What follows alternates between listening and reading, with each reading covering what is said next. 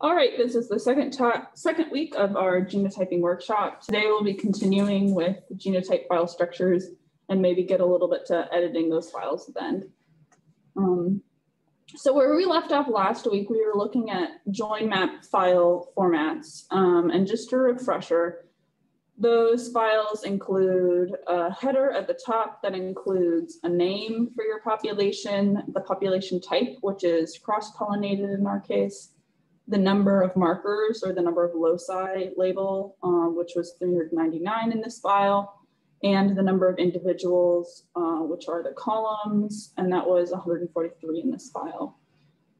We talked about that the first column is the marker name, the second column is the segregation type, and those segregation types use different letters to describe different segregations, such as segregating in both parents or segregating in one parent with 3, 4, or 2 alleles. We covered phasing a little bit. And I also talked about how in a tab delimited format, Joinmap files, this is exactly the same file pretty much as this file. This is just displayed in Excel, while this one is displayed in a text document. We still have all the same information. The first line is the marker name, segregation type, phasing, and all the genotypes, and so on for the rest of those. So next up is GBS, genotype files. GBS can be formatted similarly to Joinmap SSR data, and that type of format that is similar is called HapMap format.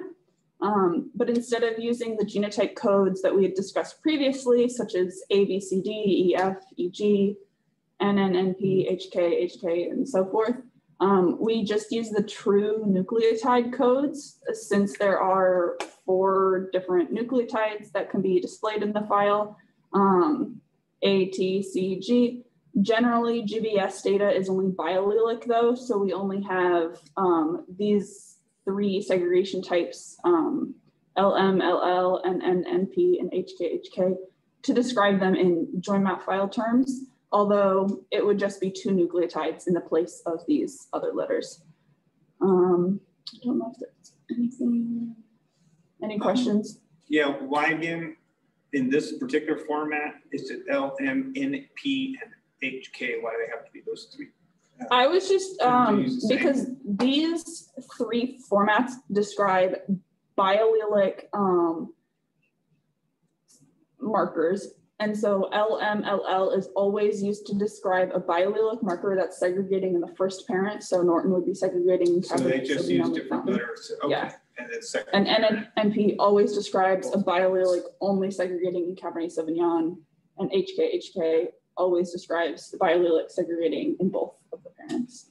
And that's where the software does it. Yeah, these codes aren't used in HapMap format. I'm just using them as an example since you guys understand those formats at this point in the workshop. So to look at an example, this is what the HapMap file looks like displayed in Excel. Again, the first column, we no longer have a header, so there's no header information needed. Instead, the first column is still the marker names, and GBS markers are always displayed as the chromosome number. So this would be, all of these markers listed here would have aligned to chromosome 1 on the Pinot reference genome.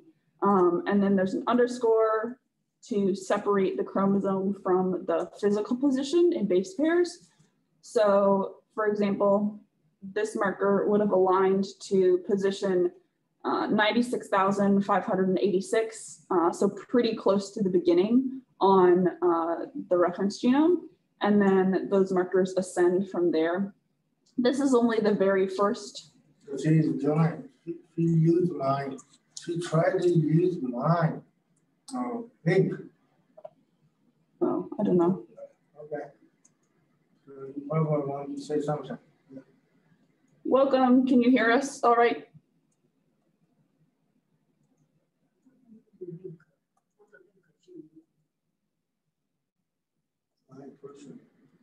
Okay, perfect.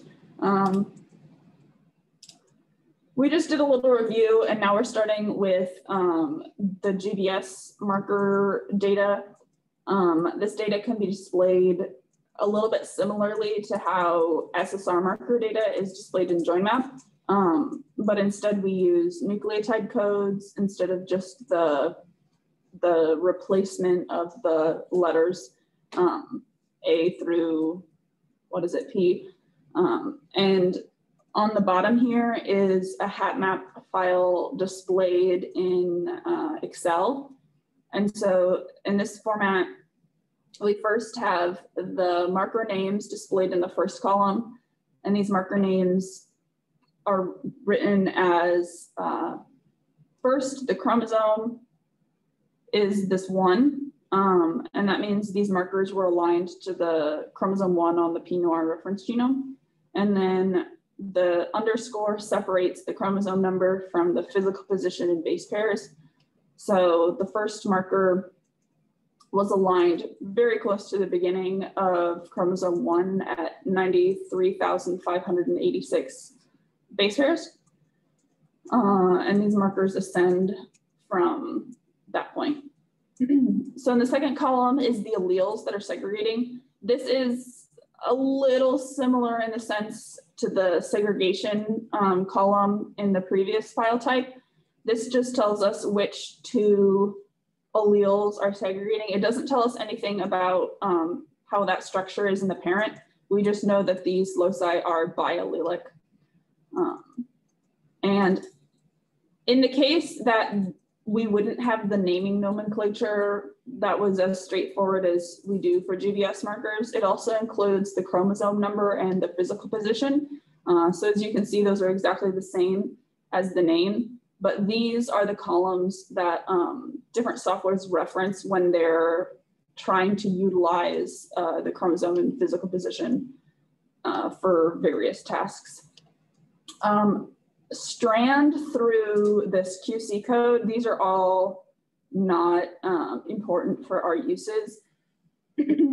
All of this whole strand column is all just pluses. So it could be plus, I think the alternative version that it could be is a minus, but we don't change any of that information.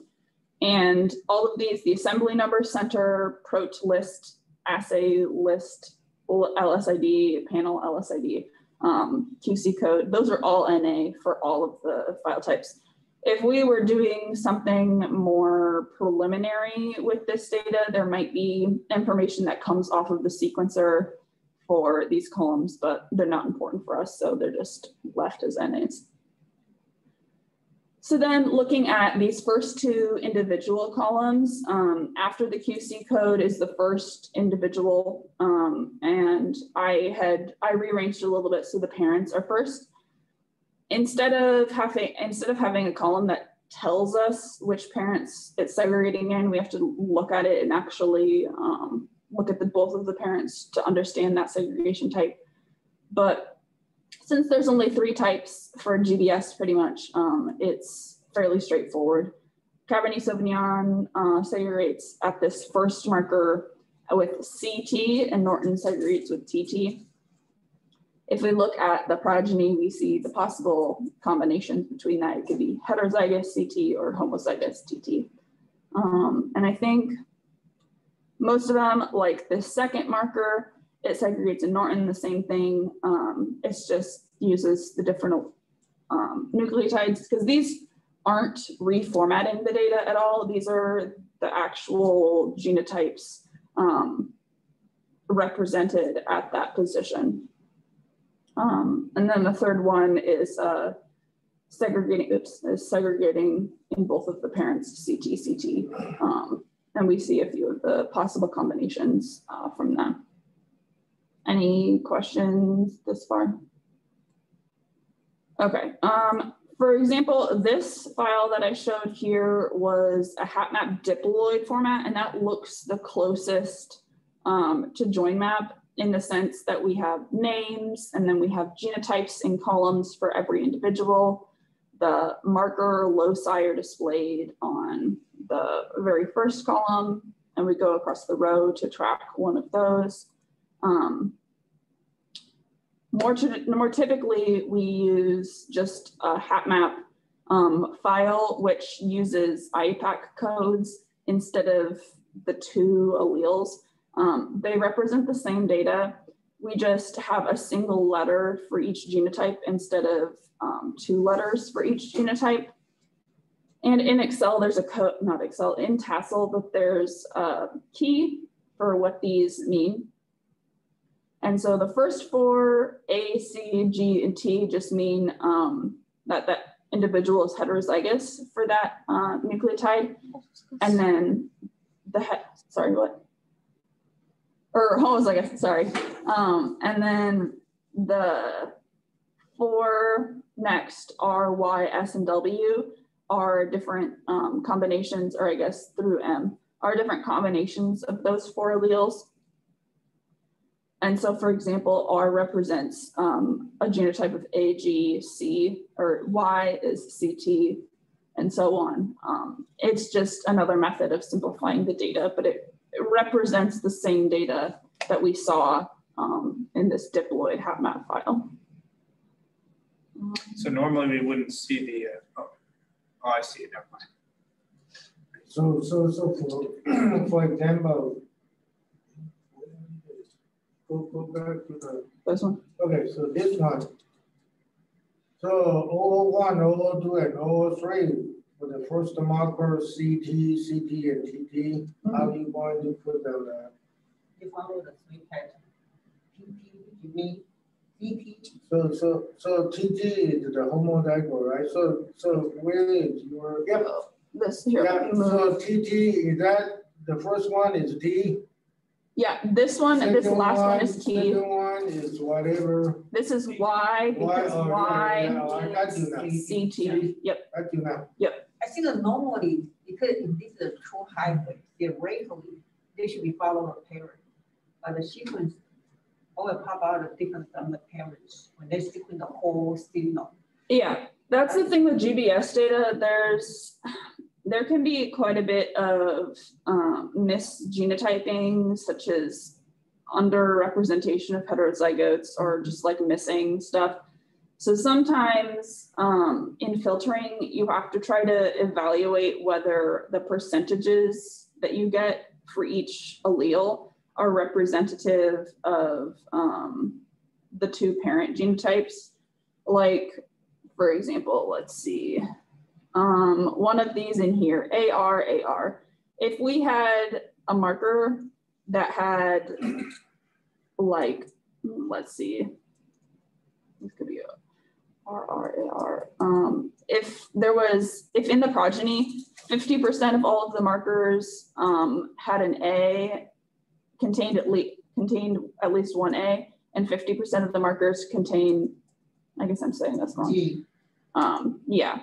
G. If the marker percentages were 50% A and 50% G, it would be fairly unlikely that this the parents were actually homozygous in Cabernet Sauvignon and heterozygous in Norton. So if you take that, it would be more likely for GBS data. What I have done in the past, you don't have to do it this way, but if it didn't seem to match the parents, I wouldn't use it because then I knew I couldn't trust the parent data.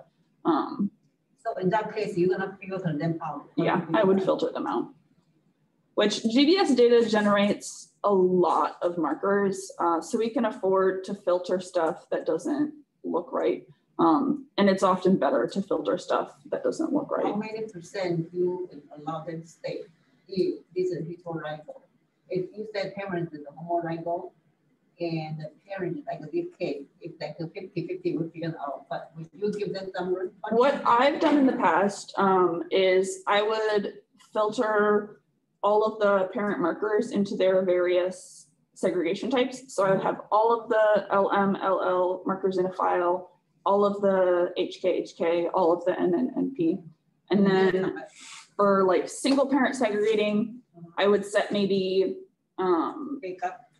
it would be acceptable from like, because for that type of marker, for one parent segregating, one parent not, you would expect a segregation pattern of 75% of the dominant allele and 25% of the minor allele.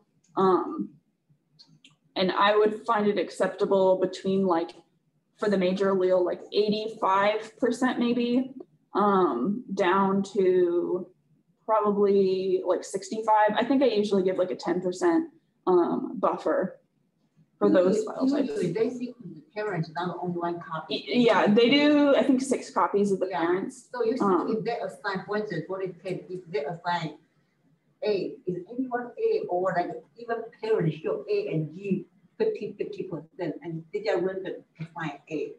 You know what I'm talking? Sometimes happen like it. There are 6 samples, and they give 3A, 3G, and they assign parents A, and therefore we see G. I mean, we see G on the. Yeah, I'm not 100% sure with the parent genotyping what they list as accept, like how much replicates you have to have before you assign a heterozygous genotype. I don't know if I've ever actually read that in the methods. But for the map, when you included it, if you including this, you give the 15%. 10% up and 10% down about. And even if that parent genotype is correct, that means we have some fairly significant segregation distortion in the progeny if those genotypes actually are correct. So I would still think it'd be okay to filter those out. Yeah. Go back to this one. See, I want to see the whole.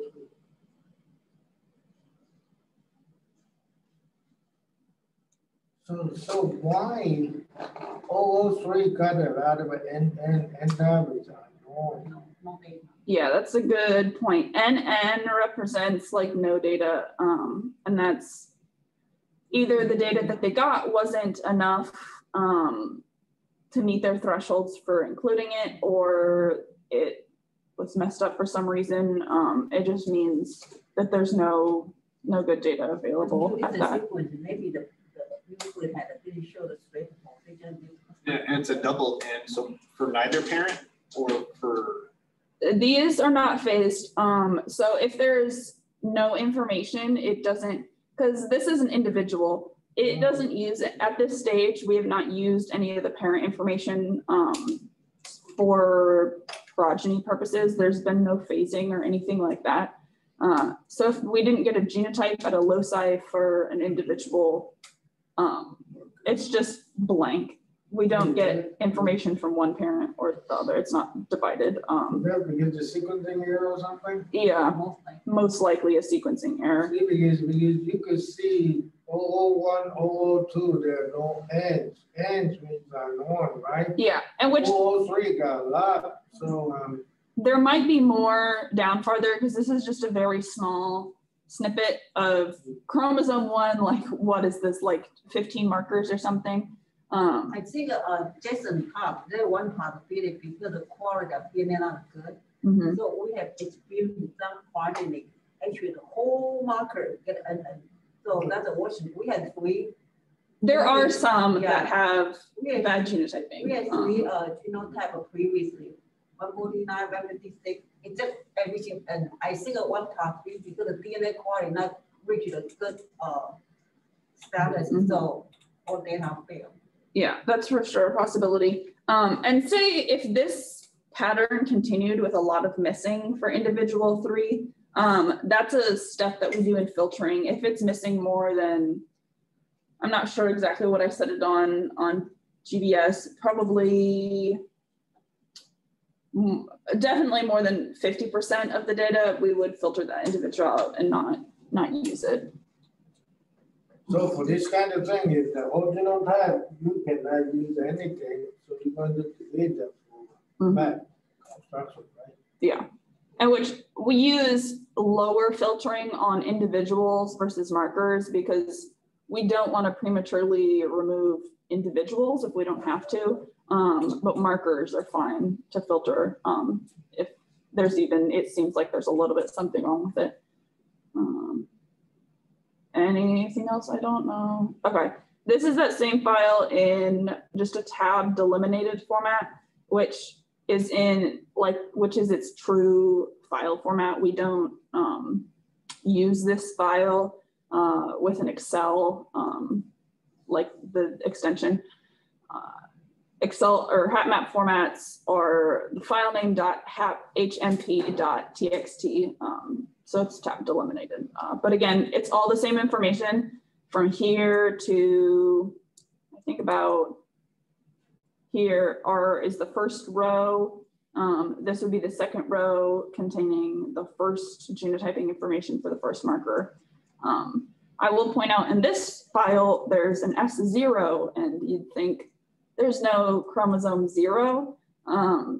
But in these file formats, 0 just means it wasn't able to be aligned, or it was aligned to a segment that hasn't been aligned in the context of the larger genome. It just means the physical position isn't certain at this point. Okay, and then that was all HapMap file format. Another format that GBS data uses, and it's more common for the software to take it, is a VCF file or variant call format.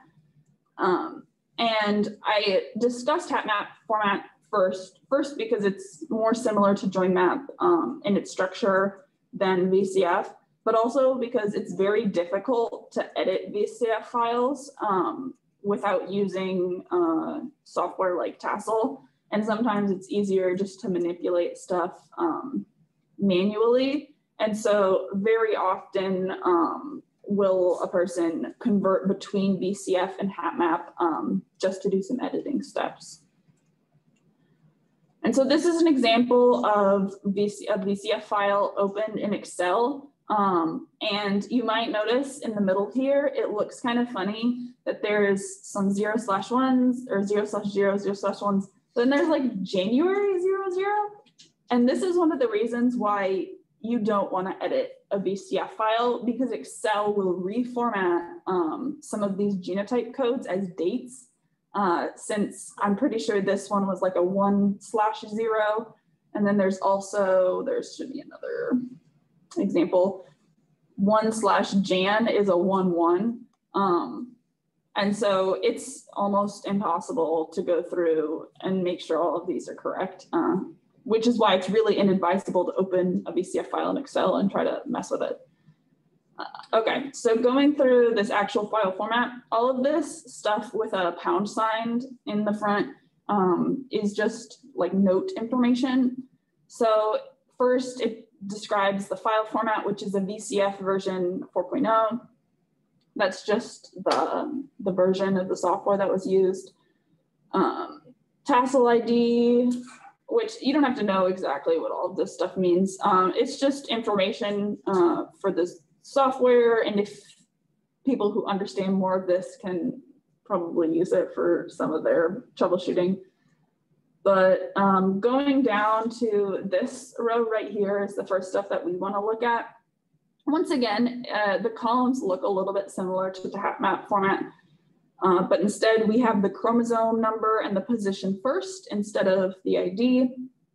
So chromosome 0, and then we can see 1 starting down at the bottom here, the physical positions and base pairs, and then the IDs, which are exactly the same as what we saw in HapMap. And instead of having one column that has the 2 different nucleotides that are being used in this marker, you have quote unquote a reference allele, which is the major allele, or the allele that occurs 50% or more of the time. And you have the alternative allele, which is the minor allele, which occurs 50% or less of the time. These three columns are some of that like not important stuff. Quality, it just has a dot all the way down, and then filter, it all passes because this has been already like quality checked and whatnot. And then information, again, just a dot down the line. And then I believe the format. And if you're unsure of something like this, you can go up and see, okay, we're in format these ones say format. We have format GT, format ID, GT, number or description. Okay, that's the genotype. So that's just saying that the information following in this row is a genotype information. And so going across, VCF files uses the zeros and ones in the actual genotypes instead of the actual allele or the actual nucleotides. So for formatting, it seems that just happening this session or GT or there are some race. This does not mean the genotype. No, it doesn't mean that. It means that this format, the format following is this GT ID. Okay. And GT just means genotype. If in this column it would have been an 80, it should have been including allele depths or so on, like whatever. So whatever's in this column means one of these. So that REF and ALT, is that the real base pair? Yeah. For this? Yeah. For each allele. This one actually is the CNT, right? So that she said formatting, not a genotype. It doesn't term. Format is just genotyping. It means GT. Everything is the same. It just happens in GT is one of the DNA code. Yeah. That's true. And the zeros and ones, which I don't actually go in and look at VCF files a lot. It's fairly unusual to even like open them up in Excel. But the zeros and ones are just describing whether it's the reference or alternative genotypes. And so 00 would be heterozygous, I think. We could probably go look at our HapMap format. A C. So it means 00 is heterozygous for the reference allele or the major allele. 11 would be heterozygous for the alternative. 0/1 would be heterozygous for CT. Is there any questions about what this looks? Otherwise, we'll go to the delimited format. Again, all of this stuff, it's the same file. It's just open tab delimited. And so we get rid of some of that formatting stuff that Excel does in the genotypes. I guess additionally, NAs or like missing genotype information is represented as this dot/dot instead in VCF format. I think that's all. Okay, and so editing these files, usually a lot of changes or a lot of filtering can be done in the program Tassel. And that just makes it, that program also allows us to easily like upload a HapMap file and save it as a VCF file or vice versa. So you can change between file types pretty easily. Tassel is also useful for some filtering and stuff, but we'll get into that later. This is what a GBS file looks like open in Tassel. It's a lot easier to read. And so again, it uses the IUPAC codes listed over on the left side of the window. And also Tassel does some nice stuff as far as coloring. So all of these yellow, all of the yellow boxes, I believe, are the major alleles. They're heterozygous for the major alleles. The green boxes are heterozygous, so it has both the major and the minor allele, whereas the blue boxes are homozygous for the minor allele. And white boxes are missing data. Also, okay, let's see. I don't think. On the top here, I'll point out that this first number, it's probably kind of hard to read, but this first number, say in this very first column is 2135. That just means it's marker, it occurs, it's the 2135th occurring marker. But this after the semicolon, where's my marker on the mouse? After the semicolon is the physical position. And you can also change this actually in the program. You can change it to read some other stuff too. But that is, and you can scroll this slider to view more of the markers. Okay, and so rhAmpSeq markers are our last marker type. Let's see. And those markers can also, just like VCF or just like GBS data, can be coded in VCF files or HapMap file formats. But instead of the genotypes actually representing the nucleotides at that position or at that loci, it recodes the genotypes into like a pseudo VCF is what it's called. So it'll look exactly like GBS data, but an AT genotype, for example, does not mean at that physical position there's either an A allele or a T allele. It represents a more complex haplotype block, which we discussed that last week, but we'll look at exactly what that looks like in a rhAmpSeq file in just a minute. rhAmpSeq data is multi-allelic, so there can be anywhere from 2 to 4 alleles. It just depends on how much polymorphism is within that haplotype block region. Okay, so since rhAmpSeq data is a little more complex than GBS data, there are a number of different files that we can open that are associated with the genotypes. And these are all located in our like rhAmpSeq genotype folder of data. And so it's not hard to like locate all of these. But first of all, we have a .vcf file. And so for our case, it could be like Norton cross Cabernet Sauvignon .vcf or something to that effect.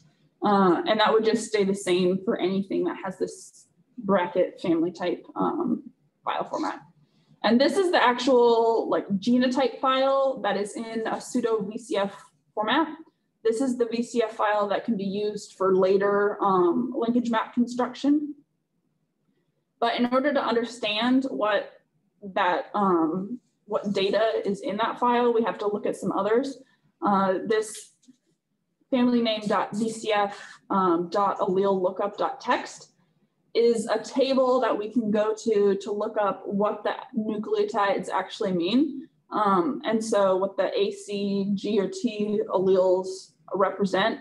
And that'll give us the haplotype ID of what that allele means. And so once we have that number, and we'll go through an example shortly if this isn't making sense. Once we have that haplotype number, we can go into this third file that is haplotypeallele.fasta. And the FASTA file contains the actual sequence for the haplotype allele. So if we have haplotype number 2 that we find in the second file, we can go into the third file and find the one that says 2 and then look and see what the actual haplotype is. Again, hap_genotype is pretty much the information contained within from some of the sequencing stuff. And so it tells us things like whether it's heterozygous and what the sequencing depth is. So if we see a genotype that we're not sure if it's correct, we can go in there and look at what the depth is and kind of ascertain how much certainty there is for that genotype being true.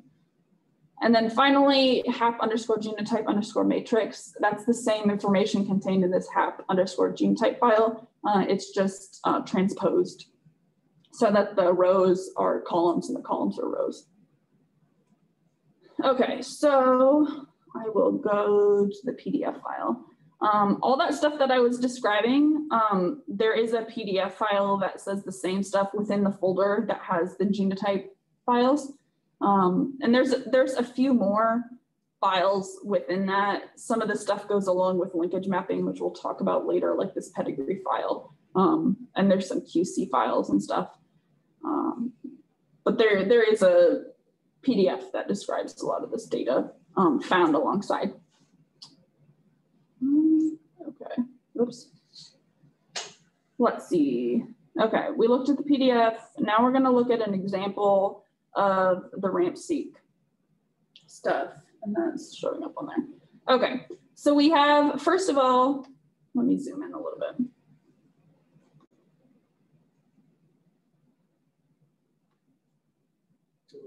I get rid of that. No, it stays. Okay, so looking at the VCF file, we looked at one of these earlier, and all I've done is transposed. So instead of this first column, this would be a row across the top of the VCF file. And this would be the second row. I just displayed it, I transposed it so it'd be easier to read. But all the information we need from this is the pseudo VCF genotype. So for example, if at this rhAmpSeq chromosome 1 number 11702229 marker, that's the name, and these are coded the same as GBS. It just includes an RH underscore at the front. So we have chromosome, then physical position for naming. This marker is segregating with 4 alleles, so it's heterozygous in both parents. And then we have the physical position again. But if we want to follow this individual throughout the different files that we discussed, if we remember that this one is GT, we can go and look up exactly what that GT genotype means. Okay, so the second file is the .vcf.allele lookup. We had a GT genotype for that first individual at this marker. So these are the 4 different genotypes or 4 different alleles which are possible at this genotype, and they represent haplotype IDs 8, 1, 21, and 4. The reason that this isn't just 1 through 4 is because these rhAmpSeq markers have genotypes for pretty much every different species that exists within the Venus genus. And so the 4 haplotypes in our population might be numbered, like there might be genotypes that exist 1 through 21. And these are just the ones that are present in our population. Hold on. So you mean the A is within them happening into their core family or what? The A121 form, where they come from? Okay, so I'm just saying that these haplotype IDs, Their IDs. yeah, they're IDs for this information, which I'll talk about. Yeah, because these are multi-allelic. So when it says allele A or allele C, just like for SSR markers, sequence. how in like a vinifera cross, we might not have the same numbers as what the numbers are in our population. Like there's a large number of different haplotypes that can occur. So there might be 21 different haplotypes across the Venus genus. And these are just the 4 haplotypes that occur in our population, or the 4 most dominant that occur in our population. And so with that first individual, we had the genotype GT. And so we'll want to look up the haplotypes 21 and haplotype 4 in the next file. And so the next file is the haplotype allele.fasta. And we want 21 and 4. So here's 8, here's 1, and these are 21 and 4. And so these look very similar. It's pretty hard to distinguish what is different just by looking at it. So I've gone in and done a comparison of the 2 sequences. So haplotype 21 is the top line and haplotype 4 is the bottom line. And all of these are exactly the same up until the end of this sequence. And 21 has an A at this position, while 4 has a G at this position. And then down here, The opposite is true. There's a G for 21 and an A for 4.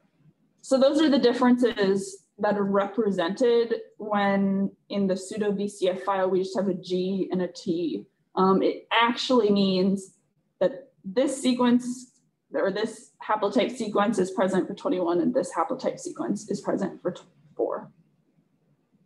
Do you guys have any questions about that?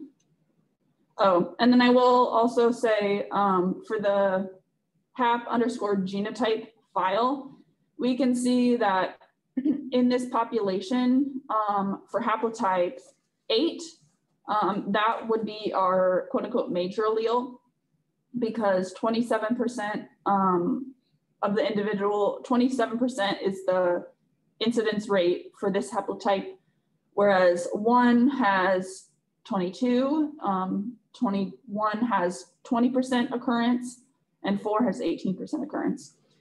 We do see really low percentages for 7 and 53. These are probably genotyping errors that occurred. And so I think it's pretty standard to filter anything under, I think, 1% for these files as just being misgenotyping data. So Connie, here I still got confused. So we can move up? Up. All right. Okay, here. So the AC allele A and 1, is there no difference? Or why you choose a T and T in this case? I was just following this individual. We can do the exact same for any of the others. So individual 2 has an AA genotype. It would just mean it has haplotype 8 twice. And so it would be 8 and then 8 again. Any other questions?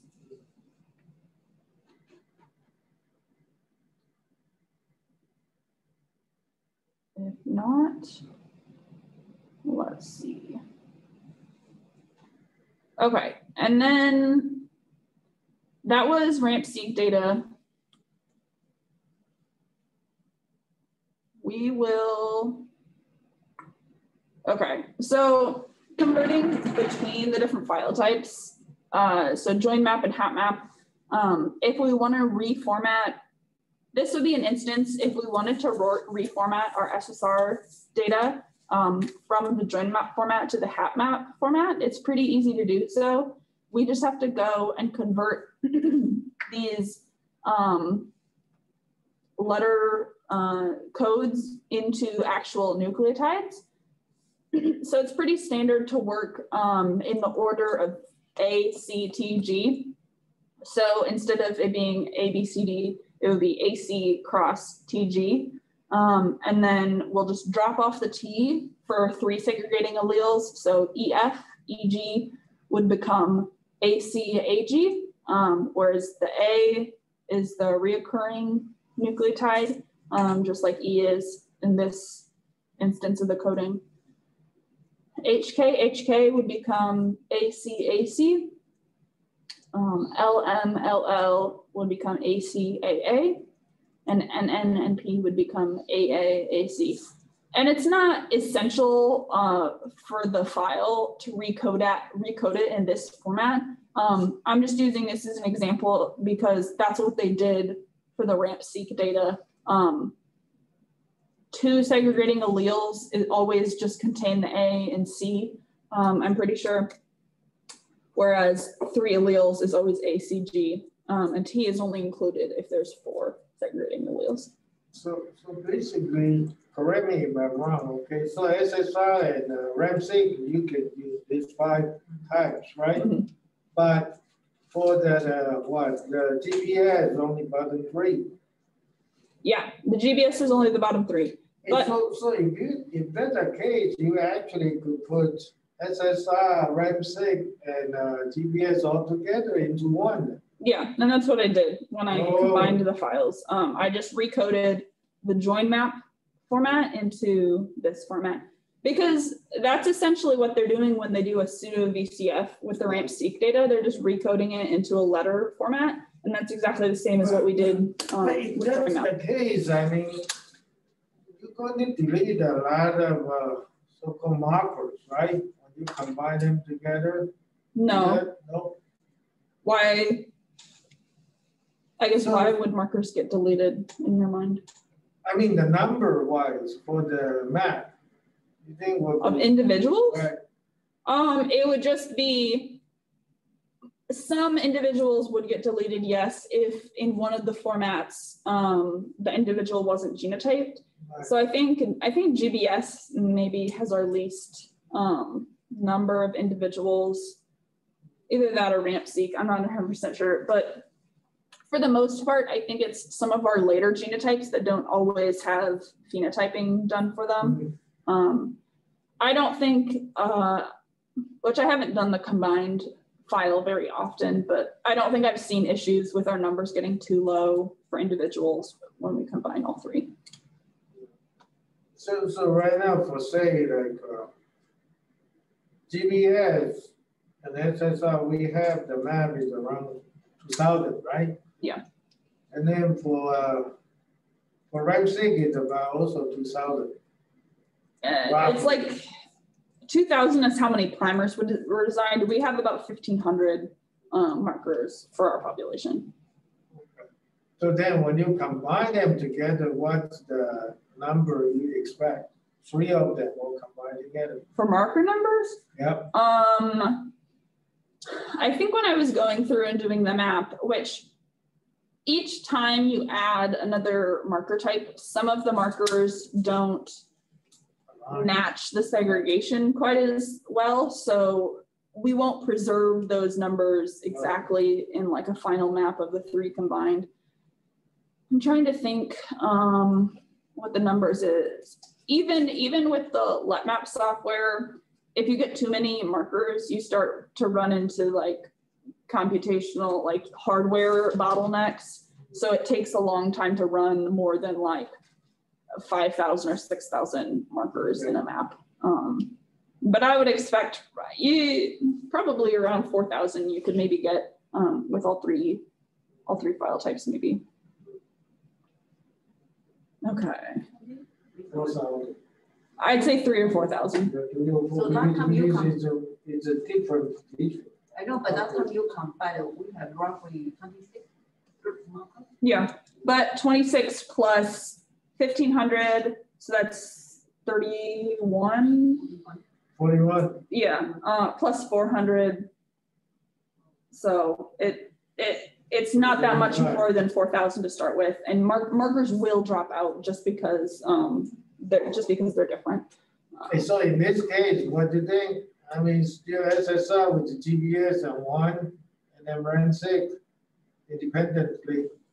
I think it's good to compare them separately because rhAmpSeq data orders very nicely. Like it is very easy to make a good map with rhAmpSeq markers. And I would say running that, you don't always get as high of LOD scores when you run QTL stuff with rhAmpSeq, but I'm always pretty confident in like physical positions and stuff. So I think it's a good like reference to compare against GBS. GBS doesn't always order along the physical positions as nicely as rhAmpSeq does. Okay, let's see, what time is it? I think, yeah, the next stuff next week, we'll just be talking, we'll get into some of the file manipulation stuff. I'll be talking about how to do that in Excel and how to do it in Tassel. Hey, see, so I have a question. You guys also should think about it. For say like SNPs, GBS SNPs, originally, each population, we got about 50,000 markers, right? Mm-hmm. And then when we narrow down to map construction, so 50 versus only 2,000, right? Mm-hmm. So where the discrepancies come from? From 50 to 2,000, you could use. Do you want me to answer that? No. No, okay. Everybody thinking about it. Why is that? Because the raw data from one population usually more than 50,000 markers. And then why all of a sudden go down to the map, we only have 2,000. Really actually on the map. Though not all 50,000 occur in each progeny, and or some of the, or maybe to the percent.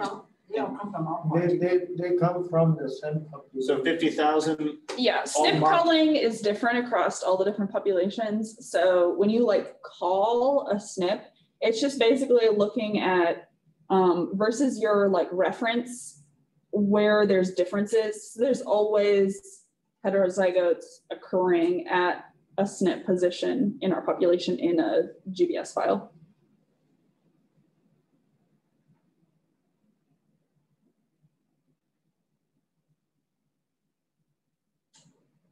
So why all the way down to informative ones is only about 2,000 on the map? Actually, I don't know the answer. Oh, well, I can give you a pretty good answer. Yeah, I don't know the answer, but I have this. Okay, so first of all, we have issues with genotyping. So the low sequencing depths of GBS are like the #1 issue as far as missed genotypes. Additionally, you have distorted segregation in the progeny. Those two things in combination with missing genotypes in individuals is all stuff that gets sorted out in Tassel. And so that takes the number of SNPs from like 50,000 down to like, I don't know, maybe like 7,000 just with some of that stuff. So I understand the sequencing depth and errors, but when you say distorted segregation. Distorted segregation, like, that would be opposite of non-informative, or I mean opposite of informative, or? No, it just means that, so at a marker that would be say our LMLL segregation type. So it's just segregating in Norton.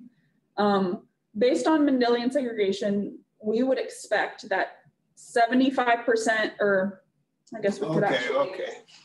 Yeah, I got it. So, you know, you're like Punnett squares, you have LM, LL, and you expect 50% to be LL and 50% to be LM.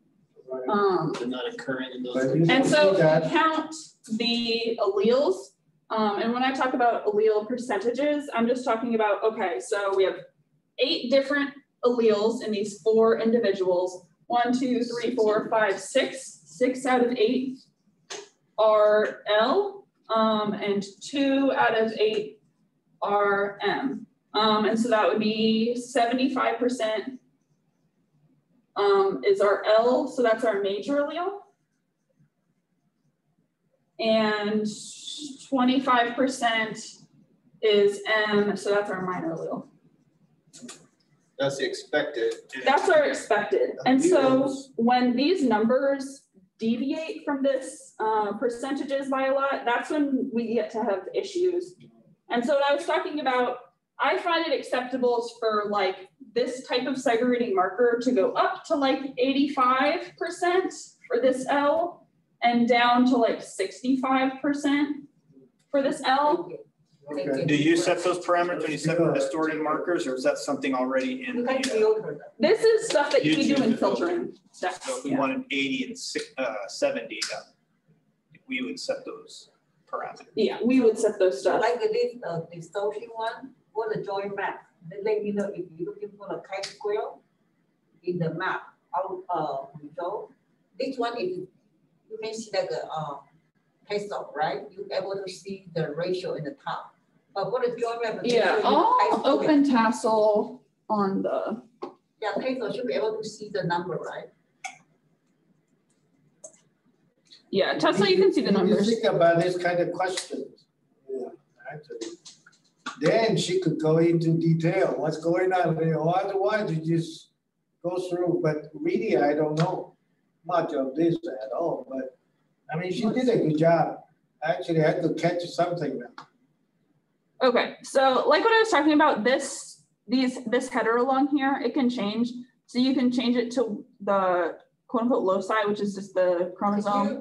Next week, could you export the body? I think. Yeah, this is what we'll be getting into next week. I was just going to show you guys. Go to filter all the data. It's possible. Could you go through a bit detail next week? Yeah, we'll go through this. I was just gonna show. Yeah, that's good. These- You got better notice inside out. Yeah, I think that part is gonna help you tremendously. Well, otherwise, your dissertation. Yeah, so your if you, dissertation will be it's possible trouble. you explore more next week, and I think Jake is gonna use it quite a bit intensively. But just at the top here, if you click on alleles, Yeah. we'll get the actual percentages, which I think this is a combined file. So like this one that has 4 alleles is actually an SSR marker. So disregard that. But otherwise this is. Is there any YouTubes describe all this? No, not detail. Some of the basic filtering stuff, but usually people, I do some more complex filtering, which is sometimes necessary, sometimes not necessary, but it's just kind of all inferred from this stuff. It's more just going through the menu.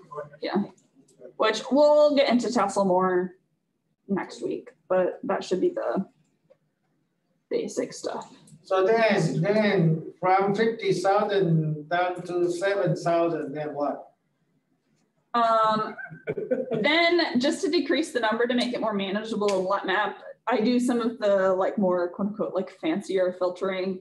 I can crank, if you really need to get rid of markers, you can crank up the percentage missing that's acceptable. So say if there's more than like 5% missing, you could set that as your threshold and that would get rid of more markers. But you could just put the 7,000 markers into, what's it called? HapMap. And then some of the markers won't sort into groups correctly just because they don't match. Sometimes you'll have to like get rid of markers because they'll prevent the 2-parent, because like, again, this is more complex stuff like GBS markers, since there's not a lot of multi-allelic sites, they don't like sometimes the Cabernet Sauvignon informative alleles will not integrate with like the Norton segregating alleles. And so you'll have like a V where it's like Cabernet Sauvignon SNPs, Norton SNPs. And sometimes there's certain markers that are like causing that and you can like delete them out. And sometimes stuff doesn't order to their physical position well. And so you'll delete that out. And it just, also a lot of times it's easier to handle like 2,000 markers. So you might just like filter them more. So the HapMap also have a capacity. Yeah, HapMap can actually do some of the filtering that Tassel does. It has those commands. It's just harder in HapMap because you can't really like see what you're doing. And so I don't do filtering in HapMap. And I don't think, I don't remember exactly what population type HapMap was designed for, but there's a few things that doesn't like handle our data well as far as like filtering and like QC stuff, which is why I've kind of avoided using HapMap for that purpose. I don't know if she has a question or you already saw that. There was a chat. Oh, I did not see that. Oh, Okay. that was just. I just saw the one, Okay. so I didn't. And what a similar question, well here, the rhAmpSeq. Well, again, these are the whole genome SNPs, right? How come end up still like 1,500 or? That's because they only 2,000? designed 2,000 markers. And so between loci that are all homozygous for our population and like maybe some genotyping issues and some things like that. Are they still easy working? to- Is the grant still working on developing more rhAmpSeq markers? I don't think they're intending to make more See, markers. Well, again, correct me if I'm wrong, okay? I saw the 2,000 markers because they compare 5 populations, right? Mm. Is that 5? I think it's 9 different 9? genome assemblies. Right, so then when you do, because this one, the basic idea for rhAmpSeq is to improve the transferability between populations. Mhm. So they compare 9 populations, right? So then you can make circles. So whatever the circle is, all 9 in there, Those it's are about good 2,000. Which, let me Am I right? put this back on. Yeah, that makes I sense. mean, this is a common sense, you know what I mean? Yeah, okay, so if we go back to like the rhAmpSeq Venn stuff, they chose these regions first because they have some polymorphism, well, Right. second because they have some polymorphism, first because there are like the primer codes are conserved across all of the genomes, which makes it really easy to like amplify and then sequence these. So kind of first step, have a conserved primer. Second step, Right. is the sequence. Yeah, I think that they actually got some sequences from us because only ancestor marker in the society only we have. So I think the lens art you is part of providing him with free population. And I have found out there are some ancestor marker in a real conservative in free population.